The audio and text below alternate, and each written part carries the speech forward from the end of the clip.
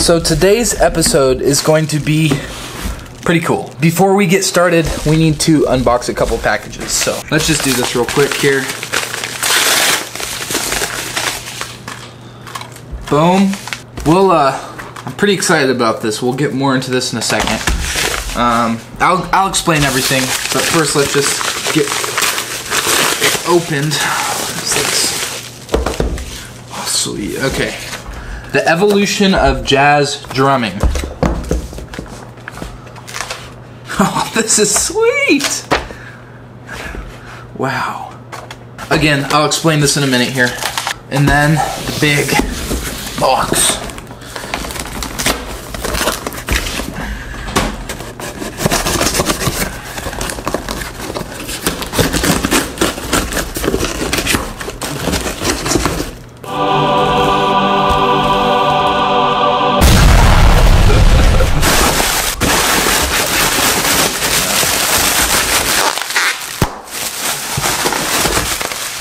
Okay, so we have quite a few things in this packet. First thing first, my drumstick. I buy sticks in bulk. These are, well, they're kind of crappy sticks. The whole reason is there's something absolutely therapeutic about putting on headphones and just banging a drum, like really playing a drum set hard and just shredding through a pair of sticks over the course of an hour or so. And afterwards, you feel like you've just gone for a run. And it's really, drumsticks, I didn't know if you know this, but a nice pair of drumsticks is like 10 bucks. This is 24 pairs for 25 bucks. So it's $1 a pair, way better, and it basically lets me do that. And I was running low, so it was time to get some of these. And then have several method books for playing drums.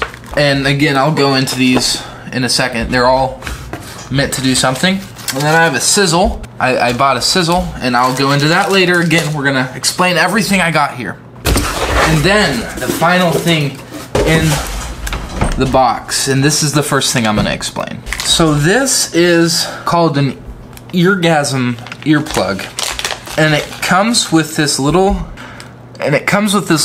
case that will go on my keychain, which is awesome because I do always carry keychain that stores these earplugs. Now these earplugs are different than any other earplugs. The point of these earplugs is to keep things flat even though you have earplugs in, which is not totally possible. First of all, I just want to say that, and I'm going to explain this. The idea, and this is true, is that the whole idea is that different kinds of earplugs do different things, and that's totally true. Different kinds of head protection do totally different things. If we were to say this kind of earplug is red, this kind of earplug, in case you can't tell, this is a custom molded earplug, and then this kind of earplug is black, and we were to make an EQ graph. An EQ graph is just a fancy way of saying, of basically talking about which frequencies are loudest. If this line right here, if this line, don't move, if that line right there is where natural hearing was, then this kind of headphone right here would be a graph kind of like that. This kind of headphone would be a graph, it's probably more like that. And then this kind of headphone, or ear protection, would be a graph that'd be more like, I don't know, maybe more like that. This isn't precise, this varies. And then this is where your hearing would be if you didn't wear any ear protection. The goal of these right here, the goal of this and these kind of headphones is entirely to take this line and just drop it. The whole idea is to simply take this line and drop it and keep it exactly the same. And the reason that this is so important is because you will hurt your ears drumming. In fact, I think I have hurt my ears drumming, because anytime I'm in band or in an environment that even has somewhat loud audio, somewhat loud sounds. I think I have what's called tinnitus, which is where you'll experience a ring, like a distortion if things get too loud. And basically until your ears calm down, you will continue to feel this weird, like, it's almost like a static, but not, it is a sound, but also a feeling, like a static feeling in your ears. Anytime I'm in band, what in the past I've done is I've taken my headphones that are always in my bag, I've taken those headphones and just covered my ears. The problem with that is that it completely changes the sound. I'm not really able to hear myself, and well, it just doesn't work. These are supposed to help that. And also, while you're playing drums, if you use any kind of earplug, it's gonna completely change the sound and give you a false sense of what's loudest. For example, when using those headphones, you really can't hear how loud and how long the crash and the cymbals go on. You can't really hear that resonance, which is a problem because I think I sound really good, but in reality I'm playing things too loud. So these right here are apparently the best earplugs in the world. I'm gonna try them out real quick. Whoa, that is some ear pressure. Hello, darkness, my old friend. Wow. It says that it's only minus 12 decibels, but that really lowers the volume a lot. Wow. These kind of earplugs, man, that's crazy. It's like, I'm gonna be very, very interested. I was talking loud. I'm gonna be very interested to see how this works with drums. So I'm gonna tell you guys what I think. This sound though, isn't that just horrible? Oh, but these just drop right into this container. And I need to make sure I don't lose these because these are really expensive. And so I can just always have earplugs on me. In case you're wondering, maybe you watch my EDC video and you know that I always have earplugs on me. Well, I've actually changed my EDC recently, and I'm planning on making a video talking about that in a little bit. Yeah, this is super cool, guys. So now I have that on there. Now, maybe you watched my shooting at the gun range video, and I had these earplugs. And I had these earplugs right here. The guy gave me those. These are perfect, and they're actually made for shooting. Because the pitch that a gun makes, this helps with that pitch. So if you were to wear these, you'd experience some ear fatigue at a concert where there's a lot of bass because they don't do such a good job of eliminating bass sound. So in case you didn't realize, this episode, this production, this show, today's vlog is entirely based around drumming. And in a little bit here, we're gonna go up to the school and do some drumming. And I'm gonna show you what these books and these tools and these things are for. And I'm gonna explain everything in the best way I can, because it's really hard to capture practice in a vlog, because practice is either like you're 100% in or you're not, and vlog is either like you're 50% in or you're not. But I'm gonna try my best to at least capture some stuff and show you guys some stuff. So in about an hour, I'm gonna head up to the school and I will have about 2 hours to practice. So yeah, until then, well, I'll just put my hand on the camera and we'll fast forward. All right, and now we're here. So the first matter of business is this guy. This is called a cymbal sizzle, okay? And you're gonna get to hear what this does. The idea is that you have two what you call ride cymbals. These cymbals are different than crash cymbals. They're larger. They're meant to make a resonant pinging sound. You've heard them before, I'm sure of it. And the idea is when you have two of them, you take one of those cymbals and put this on it. Can you see that? Put this on it. What you then need to do is cut the sizzle so that it's just the exact right length for your ride cymbals that you use. So there it is. And now, and I'm gonna usually put the sizzle on your worst ride cymbal. Do you hear that sound? Beautiful. The idea here is that you'll be playing along and you can hit this cymbal as a different kind of crash. What the crashes do, they're meant to be placed on markers of a song. So at the beginning, for example, I mean, even in rock, like,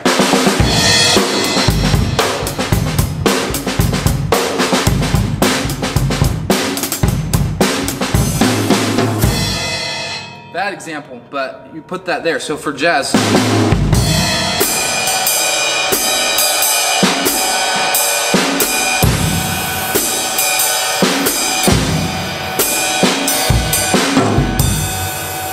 And it makes this longer sizzling sound.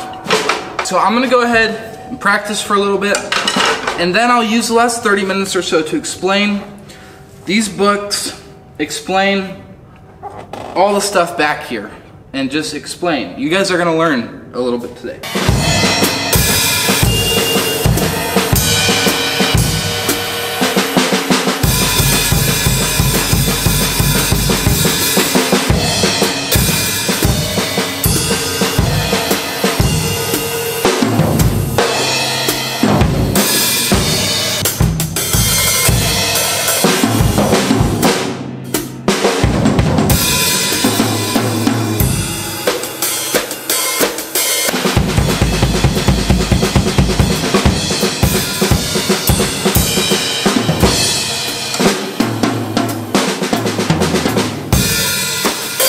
Well, I can no longer feel my legs. I've been practicing for about an hour and a half, and I have to get to class in about 20 minutes, so I figured I would kind of talk about some stuff that I said I was going to talk about.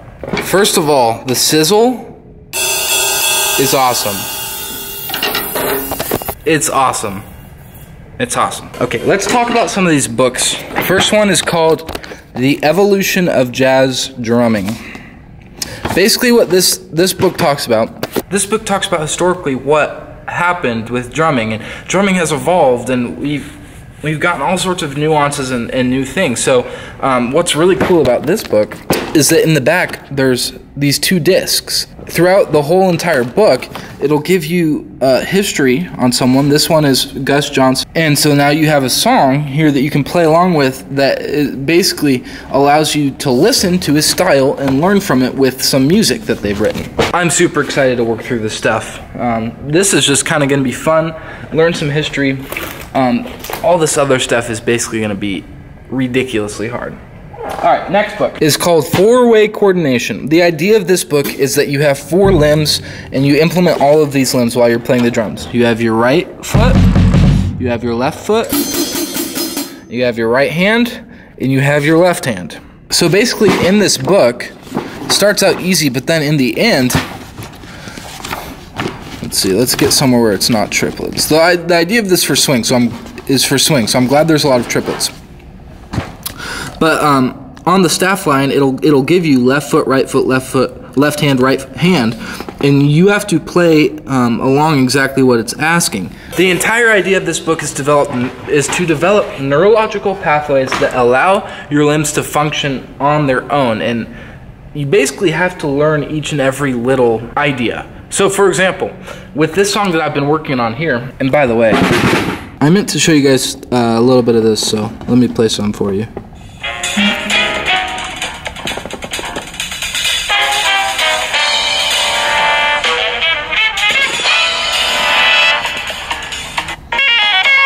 Forward here. There's a hard part.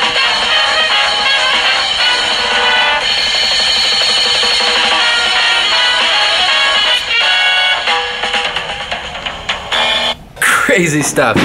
The idea, there's these triplet hits, or not necessarily triplet. It comes off as a triplet with how fast it's going. But there are these dotted quarter note hits, so 3 eighth notes. That's what a dotted quarter note is, 3 eighth notes. So in jazz, you're constantly doing this right here on beats 2 and 4. So that's 1, 2, 3, 4, 1, 2, 3, 4. And the idea is with that you're doing 2 and 4. With right foot, you're doing the dotted quarter note. So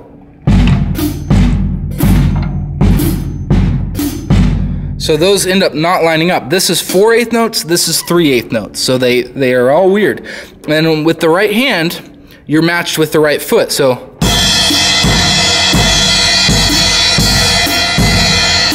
but then this is where things get kind of tricky. Then you throw in the left hand, which goes.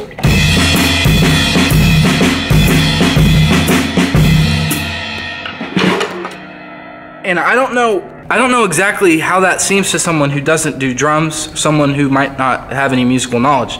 That took me about 2 hours to get that, and now that I have it, I can do all sorts, like I can do it on command, easy. And it's not muscle memory, because if I were to come back to this in 30 years, I'd still be able to do it. It's a neurological pathway. You've opened up your mind. Basically, your mind is sending signals to each of those 4 limbs, and the more you do it, the easier it is for your mind to send those signals.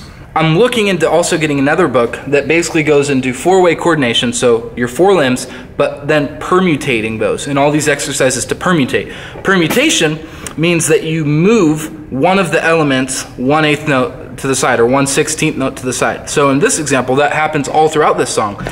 And each time I had to play a permutation or a slight modification, I was able to much easier than the first time I tried.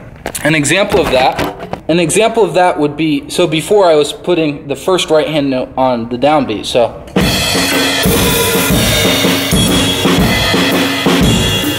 I was doing that. But what if I were to put the first right hand on the 3rd 8th note? So it'd be, and since this is on the 3rd 8th note too, they go together at the beginning, so.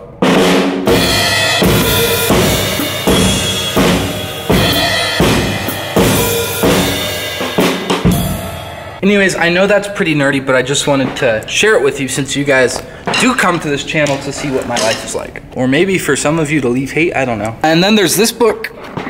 This is called Buddy Rich's Snare Drum Rudiments. Buddy Rich is like my favorite drummer of all time. And not necessarily because of how his drumming was. His drumming was amazing, but he was with the Count Basie Band. And, oh, legend. And what he goes over, well, this book isn't by him. It's actually by someone who was closely affiliated with him. I believe Henry Adler was the teacher of Buddy Rich. I might be getting that wrong. But it goes through, of course, Buddy Rich highly endorses the traditional grip in the left hand.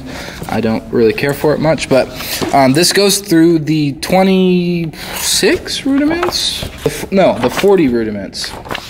This goes through the 40 rudiments, and then in the end, it also gives you all these military rudiments, which are ridiculous. Yeah, so this one's called the 3 camps. Look at this. Even if, like, for me, that's just like, what the crap? That's crazy. So this book's pretty cool. I'm excited to work through some of this stuff and try to transfer it onto the drum kit. And then the final book is a book that's going to remain in my dorm, and this book is simply called Syncopation. This book basically works on getting your right and left hands to develop neurological pathways. So forget your right and left feet. This one is basically just right hand and left hand, and it starts from very easy. I could probably sight read, let's see, I could probably sight read,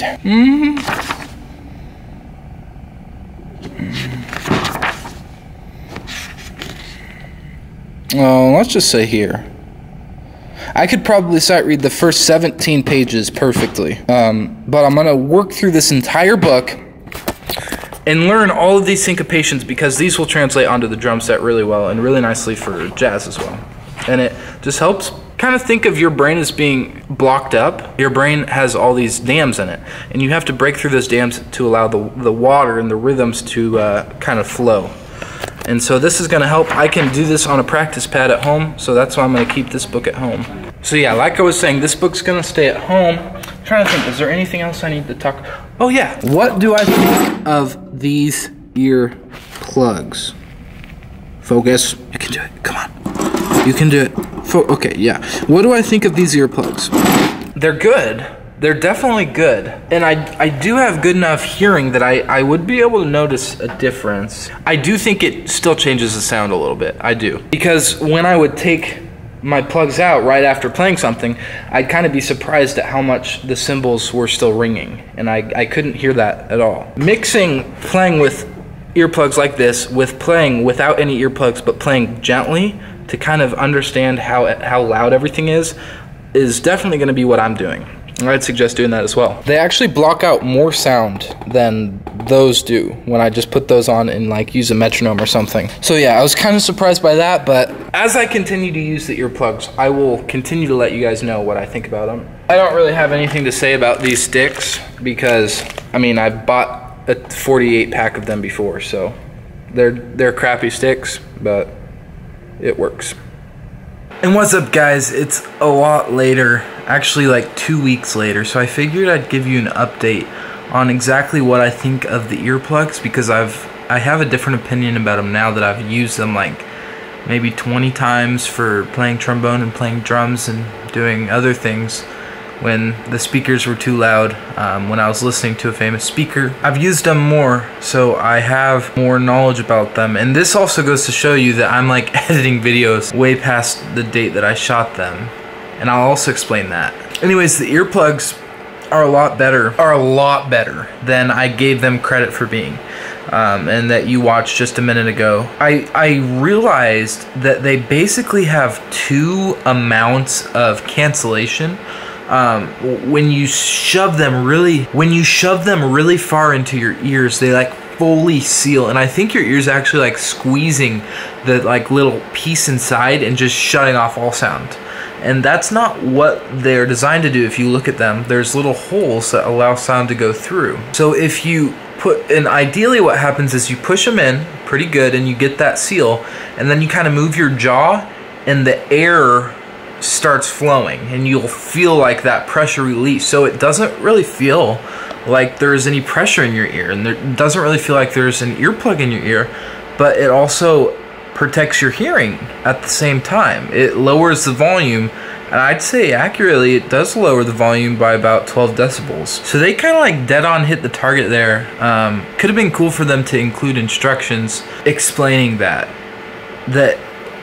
it isn't supposed to feel like a full seal, because it doesn't. It's not supposed to. I'm getting good amount of hearing reduction with it not feeling like they're sealing. The traditional like earbud seal, it doesn't feel like that at all. I mean, it can if you shove it in really far, and at that point I'd say it's canceling just as good as any other earplug out there. But it works really well. I play with, like I said, I use it for trombone, for drumming, and it does alter the sound a little bit, and I think that's because your ears naturally resonate at like 2 and 3 hertz. So you're gonna lose some mid. You're gonna lose some mid overtones. Yeah, I mean, it is gonna sound a little different because there's something in your ear, and your ear is an instrument. Things resonate inside of your ears. But I think it's a great investment, really is. So if you're thinking about buying them, I'd say, I mean, go ahead. If you're looking for high fidelity earplugs, they're good. I like them. Now, about what's been going on with my life.